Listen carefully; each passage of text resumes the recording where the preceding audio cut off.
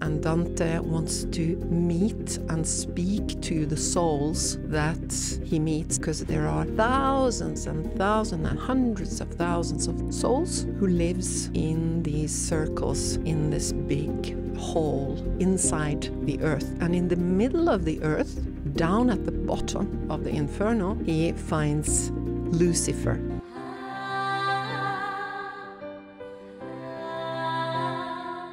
Hello, Kristin. A warm welcome to the show. Thank you, Jannike. So I'm sitting here in my apartment in Norway, and I've invited you to come up here to my apartment to speak about the Inferno of Dante. And you are a best-selling author in Norway. You've written many books. I've interviewed you many times in Norwegian before, and now you came out with this book that has changed your life in many ways. And why I thought it was relevant to speak to you about this was because on my channel I focus on pre-birth experiences, near-death experiences, and the afterlife, and many other things, like what actually happens after we die.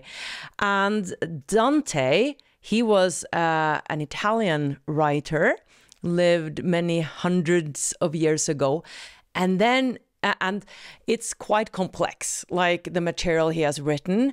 And then you dive into this and you make your own Norwegian version of it out of a material that is so complex.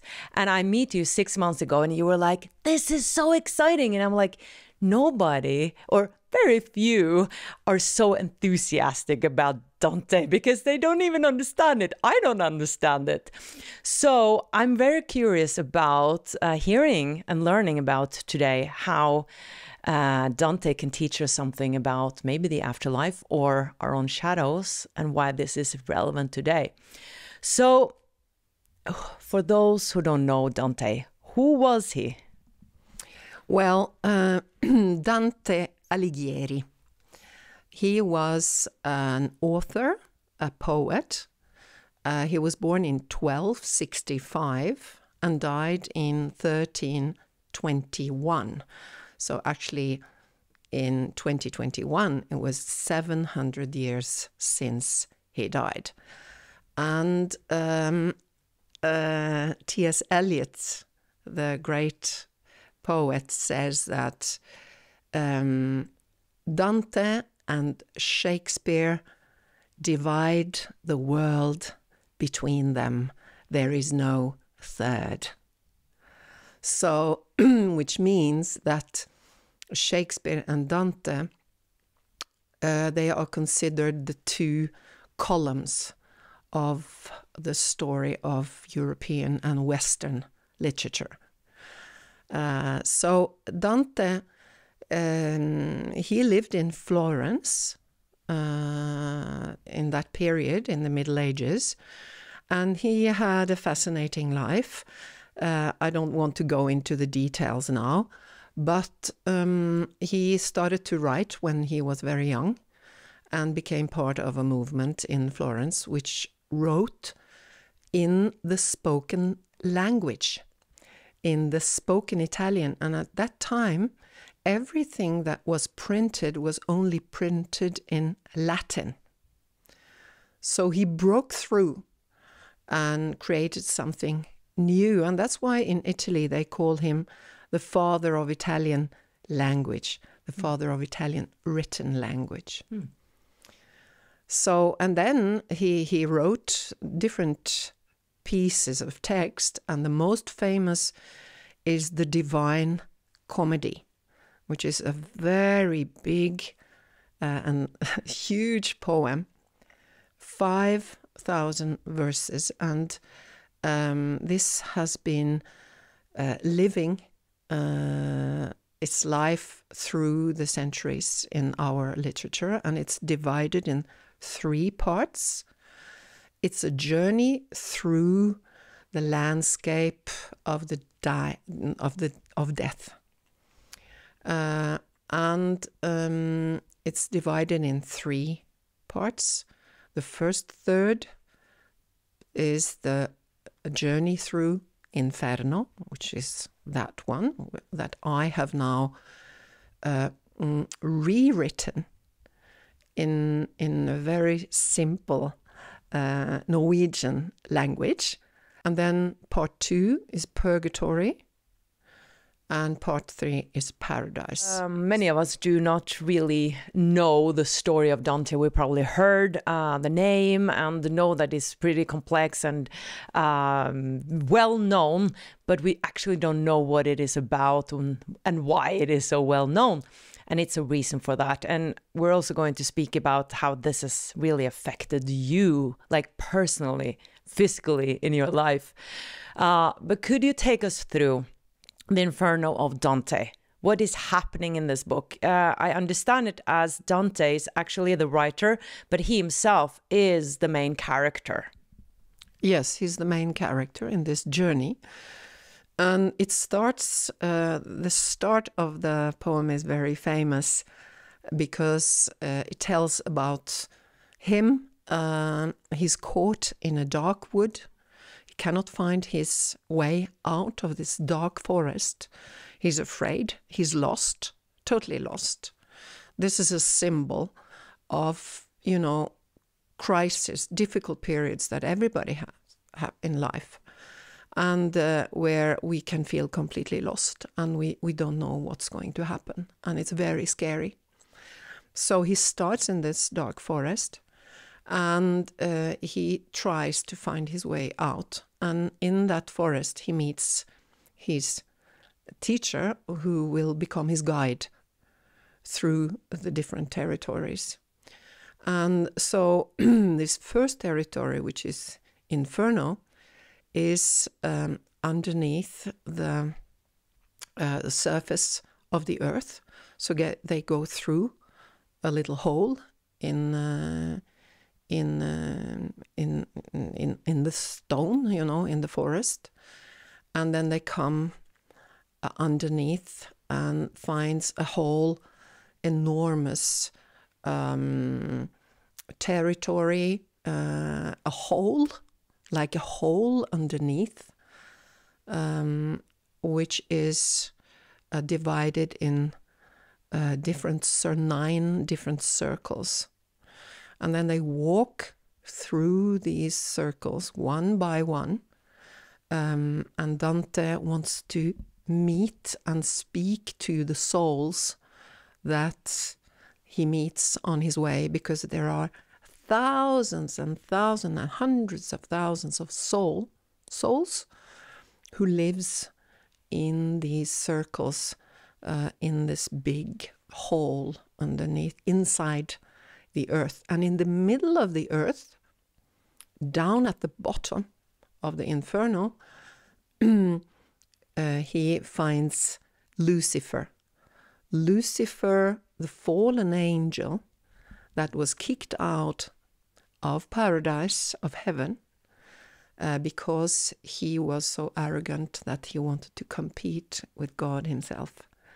And he has an angel-like feature, but he is completely black, with black wings, and he's enormous, and he's sitting representing the darkest part of the human soul down at the bottom. So Dante's journey is the journey down and to meet Lucifer. So do I understand it correctly that these circles are sort of like this, that they're going down and down, there are different levels, and then he's journeying through these different levels, so it's actually getting darker and darker, like the experiences to the souls are getting darker and darker? Yes, and it's a symbol. This is also a symbol of these tendencies that the human being have, you and me and everyone, that can be darker and darker, more and more, can you say, more and more evil. And then you come to the really evil part, at the bottom. Could you share a little bit about the different levels? What does he meet first? He meets a lot of souls. What happens? So before he goes into this little hole in the stone and comes underneath the surface of the ground, he meets Virgil. No, so Virgil, he's walking together with Dante inside that little hole, and the first souls that they meet are the lazy ones.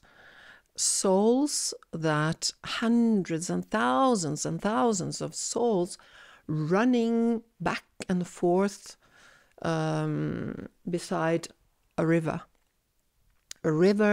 that is called Styx. That's the name of the river, very famous from mythology, where the souls will be transported to the other side of the river to get into the landscape of death.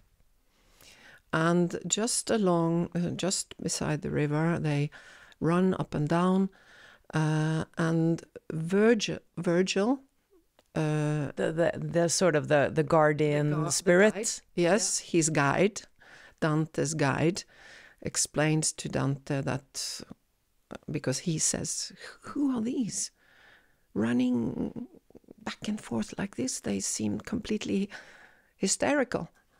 And he says, well, they are the lazy ones, the ones that behaved in a lazy way when they were on the earth, alive, because everybody he meets on this long journey, they have lived a life on earth, and now they are all dead. So he meets their souls, and they have been lazy.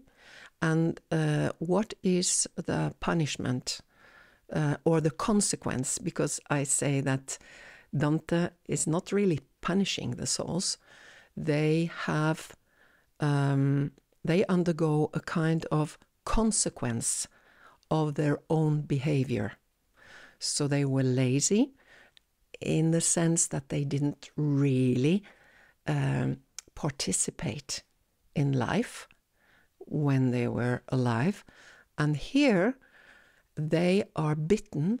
They run around because they're bitten by big insects that bite them and fly after them continuously. So they have to, relate to this terrible situation. They cannot be lazy. And so there are different symbols here that Virgil explains how, their behavior is connected to the consequence that they live in Inferno. Do these souls regret what they did? Are they aware that, oh no, I was lazy in my life? Like, does Dante speak to them and get some contact and understanding of why they did what they did? Or is he just perceiving this and they're sort of lost forever? It's very interesting because they are not aware at all about... they were not aware at all. Now they, in this landscape, some of them are aware that they did something that was not very wise and intelligent, but their main characteristic of all the souls that are in Inferno is that they don't admit that they were wrong. They think and they are convinced that anyway they behaved in the right manner. So it's very subtle. So when he speaks, because Dante wants to know these souls, so he meets many souls and interviews them, and he wants to understand what happened in their life, and they explain to him what happened, how they behaved. And some of them also really put words to their own behavior, but they don't admit, because they never admitted in life that they did something that was not good for them and other people. And deep down, that's where we have souls who committed things that they actually did consciously and they do not regret it, right? Yes, the difference between the first circles and the lowest circles is that the upper circles, there are souls that really behaved in a very spontaneous way and did things in their life and made choices in their life that was sort of unconscious. They just slipped into bad behavior, and they didn't know before it was too late, but they never regretted what they did. And the lower circles, there are, in the lower circles, are souls that knew perfectly well what they did, and they did it on purpose. So their behavior is completely conscious. I know that I'm doing something that will hurt someone or myself, but the gain of it is so strong that I'm doing it anyway. So you see, there is a difference. And none of these, neither the souls in the upper level or the lower level have, asked for mercy or really gone into self-conscious reflection, or, asked for forgiveness. So it's not in their character and it was not in their character, and still it's not in their character while they are in Inferno to say I'm sorry, to ask for forgiveness, or to reflect upon their own behavior. And so it's when Dante meets these people, it's sort of the reader's reflection together with Dante, and first of all, it's his guide, Virgil, who actually explains what I'm telling you now. Gives an explanation about, okay, so this, here you meet this. Do you want to speak with that one? Yes, he's behaving like this. And so Virgil is helping him to understand and do his own reflection. And on a symbolic level, this is Dante's own reflection journey. So he meets all these souls, but what I perceive of this big text is that it's a growth for himself, so that these souls mirror different tendencies that he himself as a human being has. Okay, when he meets the lazy, for instance, they are reflecting back his own tendency to be lazy and to not care about this and this and this and this. So in a way, it's his own, all these souls mirror back something of himself. And what is interesting is that he's changing behavior while he's walking down, and then up again, Purgatory Mountain, which has another kind of character and content. He is changing. And I think that when you come into this text, it starts to, as this is my experience, starts to change you as a reader. Yeah, because I wanted to, or to understand this material, I think it's important also to include the other parts, the purgatory and paradise. So purgatory, I know you've looked at that a little bit as well from Dante's writing. That's souls who are regretting, correct? Yeah. And in paradise, that's where, of course, paradise, we know what paradise is. So would you say that part of it is a metaphor or sort of an explanation of what might happen to us when we die? Like, I'm thinking about Bardo and the Egyptian understanding of what happens when we die, that they really prepared for death. They knew they were going to go through stages. Now, I don't really believe in hell and purgatory, but I do believe that we can create sort of a hell for ourselves. Which is symbolic. But you probably reflected about this. And I think that many could have understood it as, oh, that's what happens when we die. What do you think? Personally, I've written books about, inner development, self-development, and what is consciousness and all these topics for years. So of course, I have these glasses in front of me. So for me personally, it's not a poem about what happens after we die, but I have complete respect for the people who reads this, and for instance in a Christian context that can have this kind of understanding of the poem.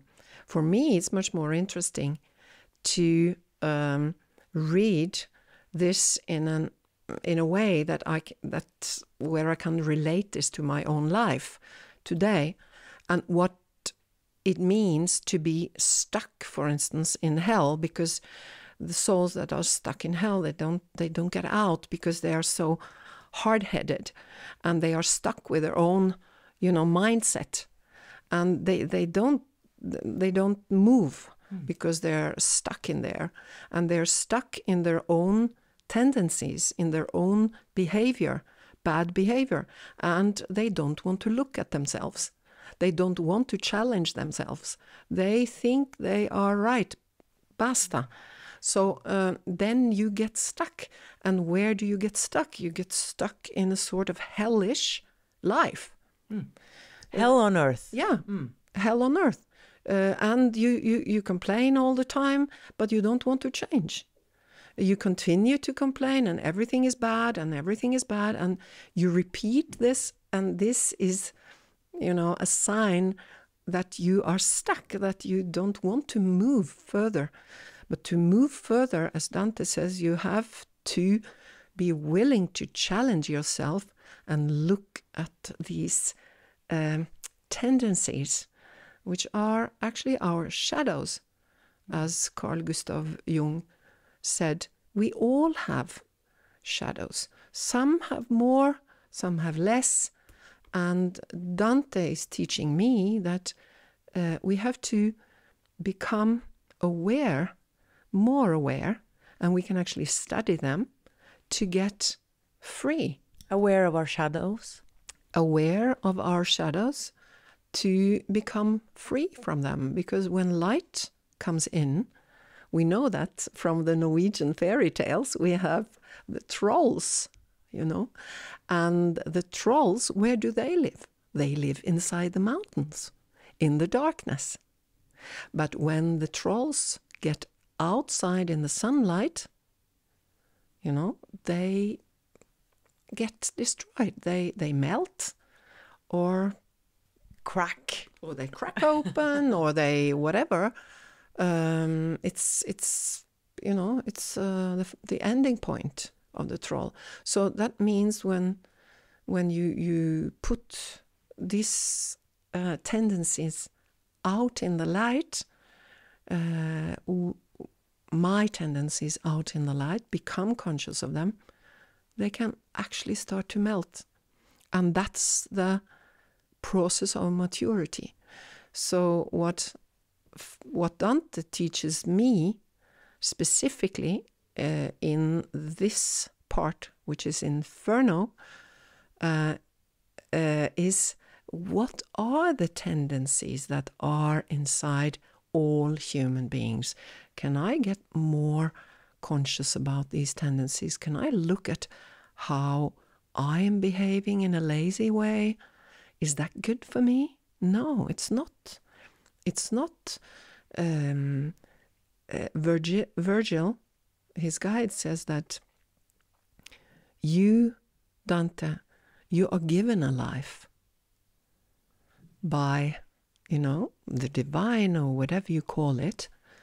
You're given a life, and how you use it is your choice. If you want to use it in a beautiful way, or you want to follow your shadows or your dark sides, that's your choice. No judgment? No, in a sense, it's my responsibility. So it comes down to a responsibility, and the consequences of a certain behavior is also a kind of responsibility, So it's not judgment in the classical sense. That's why I think all these souls have a kind of punishment, but it's not. Dante never uses this word punishment. He uses a very special word in Italian. It's called contrapasso, which means a sort of consequence of your own behavior.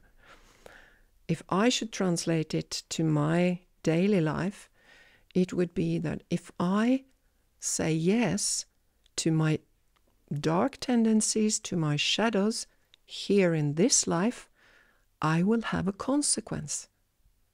It will have a consequence in my life. So, it can be subtle, but what is interesting with this work is that you can actually use it as a study project, to study yourself and to grow. And this was completely unexpected to me. To you when you read the material? Yeah, completely unexpected. I just had a thought. Now, I haven't written or read the other parts, just read a little bit of your book, which is brilliant, by the way, and it's pretty deep, so I'm reading it carefully and slowly. But it seems like there is a roadmap here to personal development. It seems like it's a long course in sort of how to meet yourself, how to self-develop, how to grow, because the end is the paradise, right? So it seems like the more we're aware of our shadows, like the first part, we're not aware of our shadows, and then we become more aware, like in purgatory, and then we come to paradise. Yeah, it's true. This is how I understand it. But what is fascinating with the work of Dante is that it can be received in many ways, because he never made any comment on this. For 700 years, we have an enormous material in the literature of comments. So what we have today is his original text, which is actually a story with a story full of symbols, a story full of images, a story that is dramatic, and it's subtle, and it has so many levels, and it has many levels of understanding. And in Italy, where they know this very well, since he wrote it, there are groups that understand it in an academic way, in a historical way. Then they interpret the historical details. Then there is another group that's fascinated by the mythology and the references to the Bible, for instance. And there's another group that is, more interested in the esoteric part of it. It's very deep esoteric tradition around Dante's work, especially in Florence, where he lived. So you can put on different glasses, and look at this text, and something will come back to you. So, and that's the magic part of it. I never thought that a piece of classical literature that is normally perceived as, as a piece of classical literature could have this kind of impact. Yes, that part I found very interesting. I always love transformational stories. And I know there was a time in your life where you had an accident and you hurt your arm. And this Dante book magically sort of appeared in your home, or like it was there, but it was sort of a coincidence that you started reading it. And it actually changed you. So could you share that story? Yes, I would love to. I am half Italian. So my mother was Italian, and my grandparents also were Italians, but I was brought up in Norway. And I had this terrible ski accident in the Alps in 2011. And I had a surgery. My arm broke, my shoulder broke. I didn't know. The whole arm was just, all bandaged, and after the surgery and everything. And I had terrible, terrible weeks and months after this accident. And one night, maybe a couple of months after the accident, I woke up one night with an impulse, and I went out in my living room and picked a book out of the bookshelf in the dark. I couldn't see what book it was, and I just went back to bed and put the light on, opened the book, and I saw it was Dante Alighieri's Inferno. And this was a book that I had got as a present from my grandfather, Italian grandfather, and it was full of, small drawings and words and notes that he had done. And I thought, what am I going to do now? I feel so terrible. And why this book is the most difficult book I have in my bookshelf. And then came another voice, sort of in my head, another thought that said, but maybe you're going to learn about how it is to survive in Inferno, because you're actually living in a kind of state of fear and panic about your life, and you don't know where it's going to lead. I must just add that, Kristin, you're a famous writer in Norway, and you've written so many books. And of course, when you can't use your arm. And it was my right arm, my writing arm. I'm a freelancer. It was my working tool also. That's right. But then this situation was so curious and bizarre. And I was actually I had a kind of awake moment where I thought, okay, let me just have a look. Is there something for me? Is Dante coming, telling me something important in this moment of big crisis? And I knew just a little bit about this poem, but I had tried to read it because my mother was very much fascinated by it, and my grandfather was, but I didn't know anything really about it. So I started to wanting to understand what was this story about. And I started to read, and the complexity of this very difficult text, the reason of the complexity is that you have to read the footnotes while you read the verses to get a real understanding. And the footnotes are the comments that writers and commentary, that has been written for centuries, and that explain the details inside each verse. So I started to, with this very kind of study approach, student approach, I started to see more of the richness and the details inside this journey. And I was sort of drawn into it slowly, step by step. I saw a little bit more, and the images came. I could relate to this, the journey inside the earth. And I thought there was something really fascinating about this. So after a while, I think it was maybe 3-4 months, I said, this is so fascinating. I want to remember, but I cannot write. I cannot take notes because my arm did not function. So I said, okay, I have to find a way to take notes where it goes really slowly.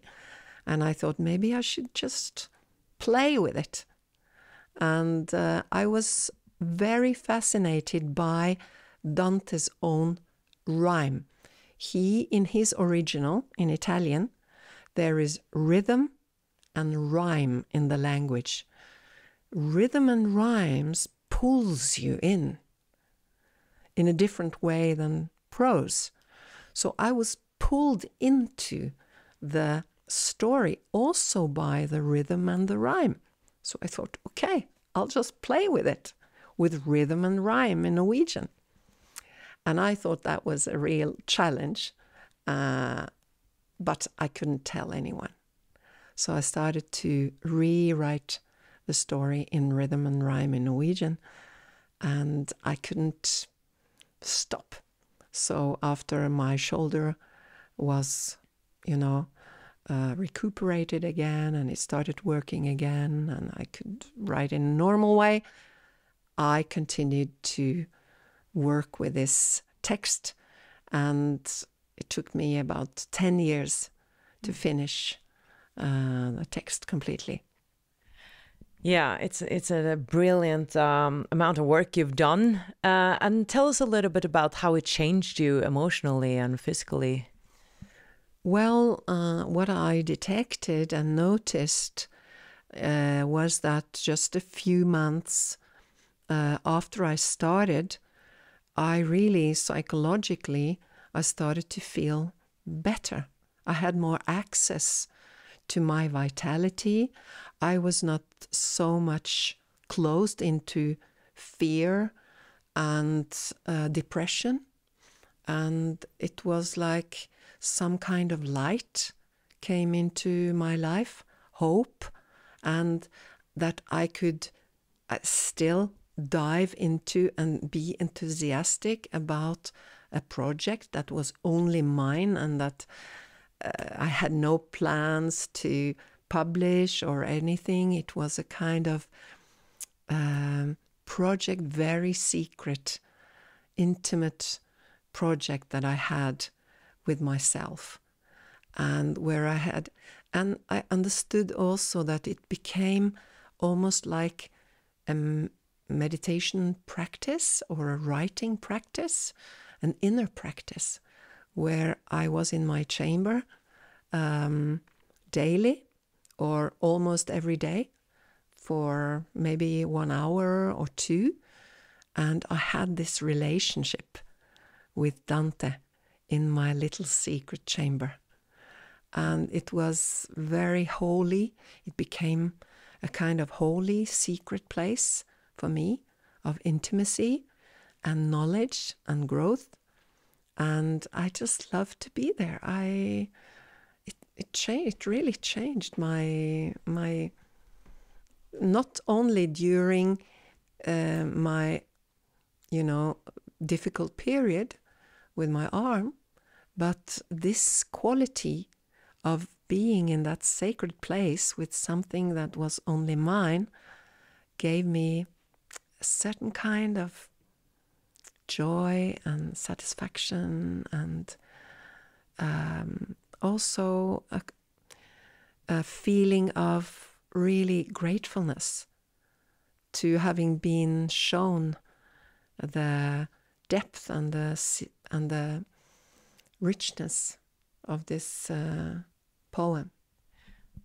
But did you understand yourself better when reading the poem? Yes, absolutely, because every time that I met, and I went with Dante and Virgil down there, and every time I met one of the characters that he interviewed, I started my own reflection about my own, for instance, greediness when he meets in the level of the greedy souls. I started to reflect on greediness, where I saw my own greediness in my life, where I could detect greediness around me. And, it sort of opened the different, the different sins, as we call them in Christian language, the 7 sins. And shadows in the spiritual language. And shadows in the spiritual language, which makes it so much more relevant to our own and not so fearful. So we can actually have the courage to look at them, and that there are different levels of greediness, of course. And sometimes they get, like shadows. You don't see them because they're in the shadow. They get invisible. But do you think that the reason why the light came into your life, you got more hope because you were in a panicked state? What am I going to do? I need my arm. I can't write. What am I going to live by doing? That when you went through your shadows, that the light came in because you started seeing them and you started accepting them?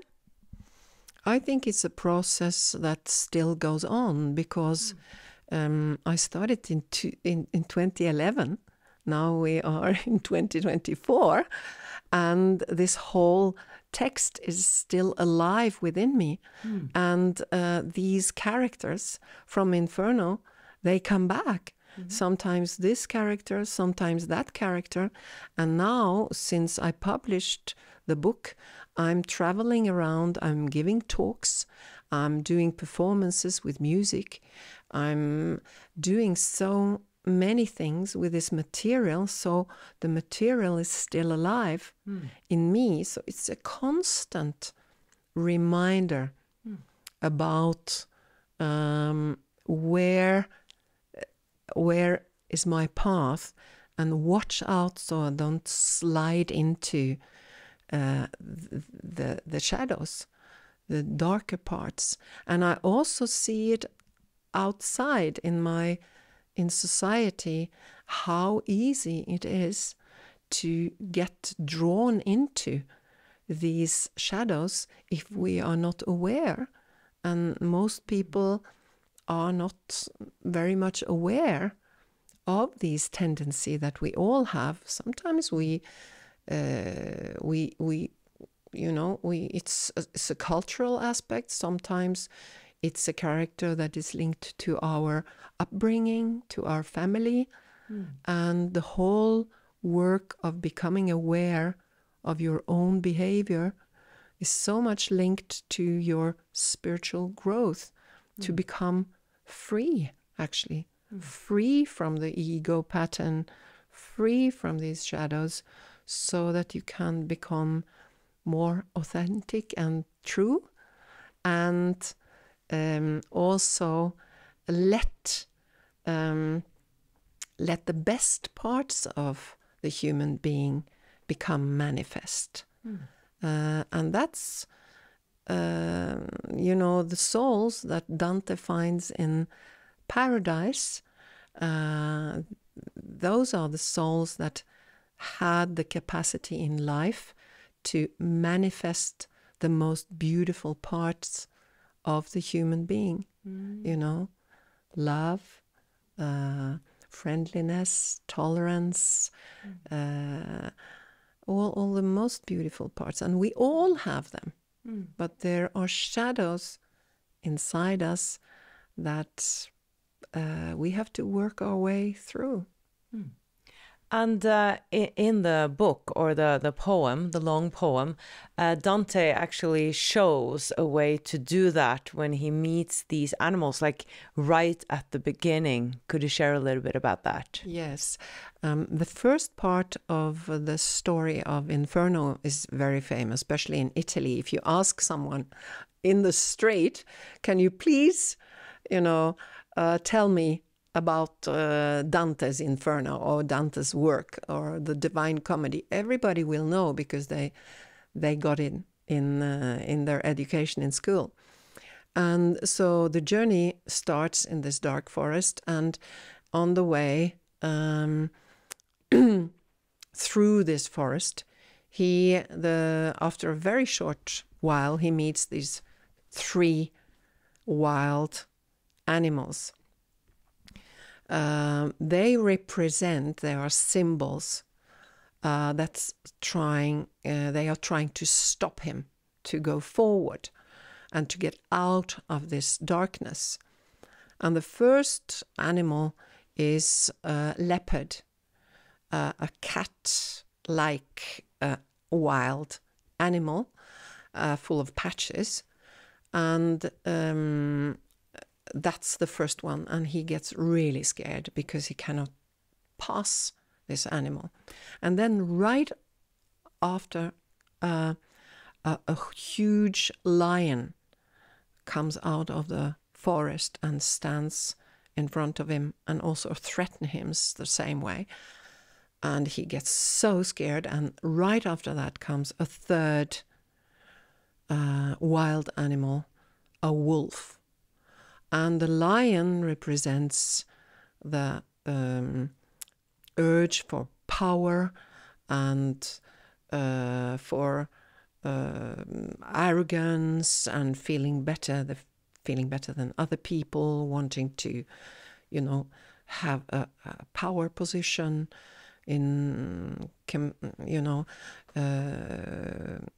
with other people. And the wolf is the symbol of greediness, the greediness that we all have, that is a kind of hunger that never gets relaxed or satisfied. So these are symbols for our tendencies. So in a sense, in the first song or chapter, because there are 34 chapters in Inferno, he calls them songs because there's rhythm and rhyme. He sort of, in these first 3 animals, you find the condensed symbols of many of the other tendencies that you find down in Inferno in the meetings with the souls that are down there. And so Virgil, his guide, he explains to Dante that you cannot get past these animals by yourself. They just have power over you, and you have to learn more about these tendencies to get past them, to get through them, to become more mature, so that you can find your way to God, to the light, to the divine in paradise. So the wisdom here is that you cannot fight it, you cannot run away from it, you have to learn more about it. Yeah. You have to learn more about it. You have to relate it to your own life and digest it. You have to see it outside, you have to see it inside. And when you do that, you sort of work with it. It becomes conscious, and then you can navigate in your life with this wisdom. And you know where to step forward, where not to step forward. Because life is about crossroads all the time. And your choice and the responsibility you have for each choice you take. Wow, Dante was a wise man, and to ask if it's relevant today, I feel is a stupid question. It feels so relevant and amazing that you have brought this forward and made it so much accessible, especially for Norwegians, and hopefully some of you guys also were inspired to check it out in your language. Is there something you would like to say at the end? Like, what was your biggest insight from this material?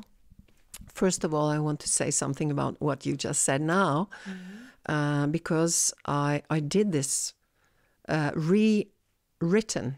I rewrote the story as a bridge to the original, because I really want to underline that the original is Dante. It's long, it's complex, and I would be so happy if this could inspire, a reader to go forward and really go into the original stuff. I'm making a light version just to inspire you so that you can work with Dante's own text or the translation of his own text. But it's only in Norwegian, right? This is only in Norwegian now. But you can also find it easier. I mean, in English, I know there has been publications that are easier versions of Dante that you can start with just to have an idea, what is this about? And then take step by step further and go into his original after that. So your biggest insight, like one thing from Dante that just were awe-inspiring. The biggest insight, I think, is that this is a text that is just more than a text. I have been curious about this with text since I'm a writer. What does a text do with you? How does text interfere in your own life? And I know that especially sacred texts like the Bible or Bhagavad Gita in India or certain sacred texts have something more than only the words and the images and the message. They have a quality of something more. And like an energy or a force, or?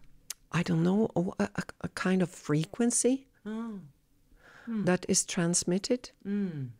And I have become very much aware the last 10, 15 years that certain texts has a very subtle frequency, so that when I read the text, I also drink something else together with the text. So I think this is my personal impression, but one of the insights for me personally that was maybe the most surprising was that this text that I thought was an intellectual, academic, historical, literary text, for me is actually much, much more than that. and that I can drink a little bit of it in my daily practice, and and really enjoy that kind of nourishment. That's a beautiful thing. This has been so interesting to learn about, Kristin. Thank you so much for putting it out there for more people to discover. And I have 3 questions that I ask all my guests. And the first one is, what is self-love to you?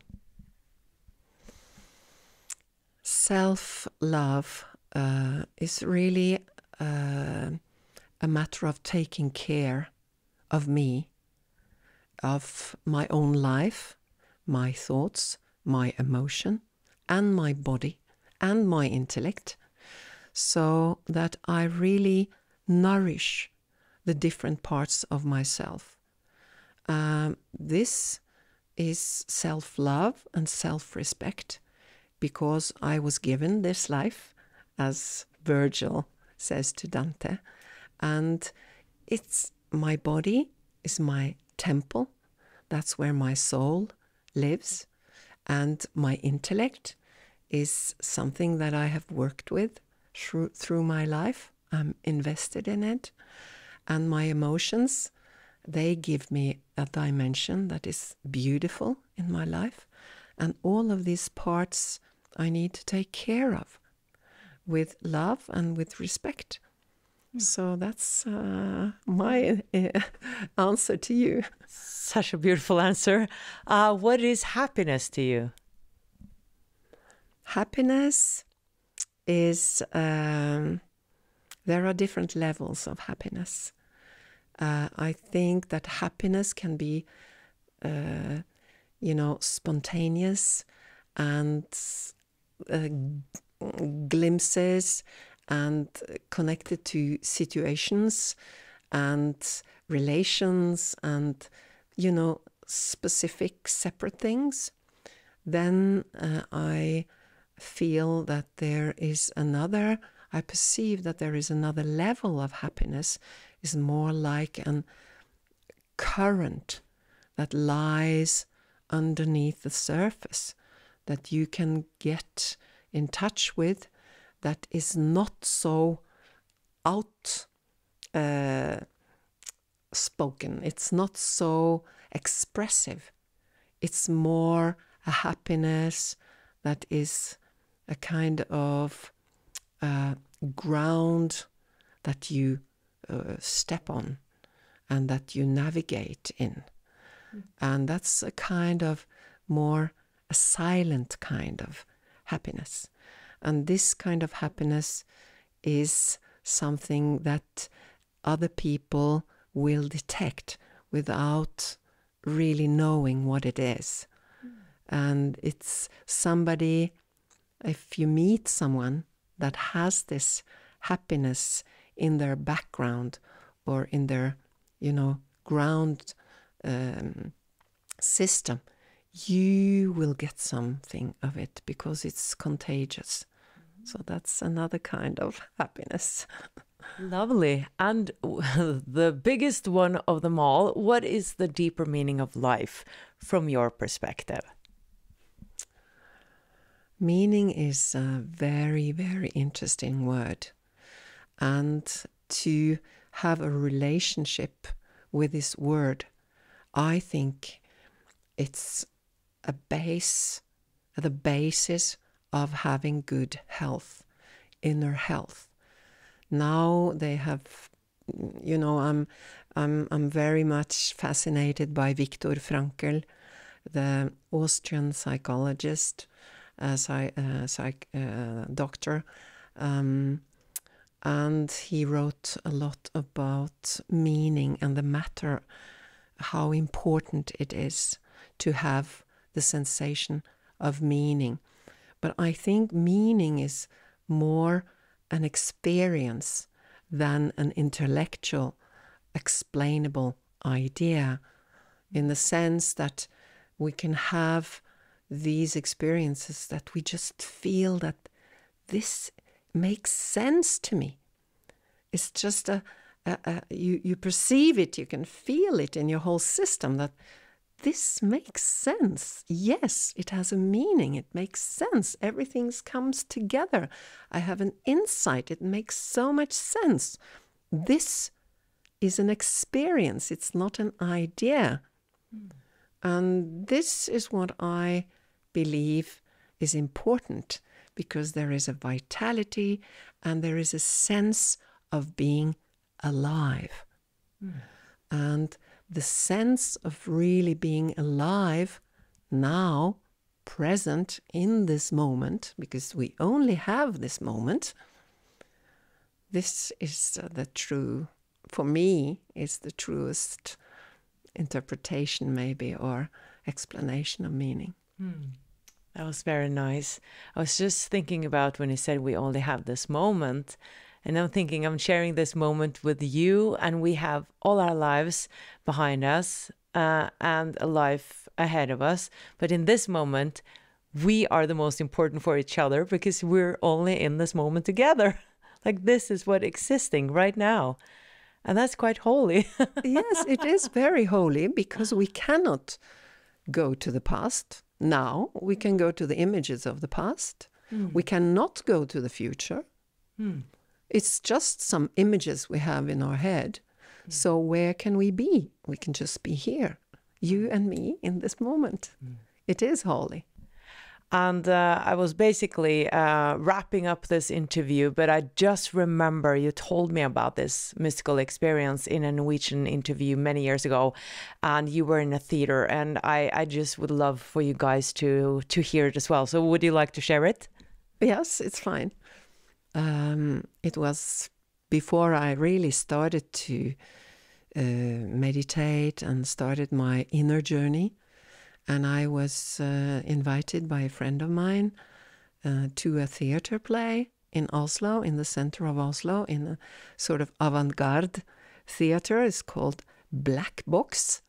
And I thought also about this name later on, because when the light switched off and the seconds before the actors came on stage, a sort of the whole theater opened up into something completely new, and everything was black, but it was so rich, like black velvet, like a little bit like universe. And inside this black space, I didn't hear, I just perceived everything said inside me, that everything happens right now. And I thought it was a very strange thing. And then I sat with this unexplainable kind of insight. I didn't understand it. And then the theater play started, and it sort of, my mind came into other things. But in the evening and the day after, I had this experience in my body and in my mind about this sentence: everything happens now. So I slowly, I started to unwrap it. And when I started to journey in my inner landscape, slowly, step by step, I understood the depth of it. And I saw that it was a kind of truth that just broke through with all its power in that moment. Wow. So, all our history, everything that has happened in the past is actually happening right now, and the future is happening right now. It's mind-blowing, right? It is. It is. It's too big for our little mind to understand. But we can touch it, and it makes us alive in a certain way when we, go close to it and and open up for it. Yeah, open up for the mysteries. I think that makes life more magical. Thank you so much, Kristin, for being here today and for, again, writing this amazing material. Thank you to you, Jannike, for inviting me.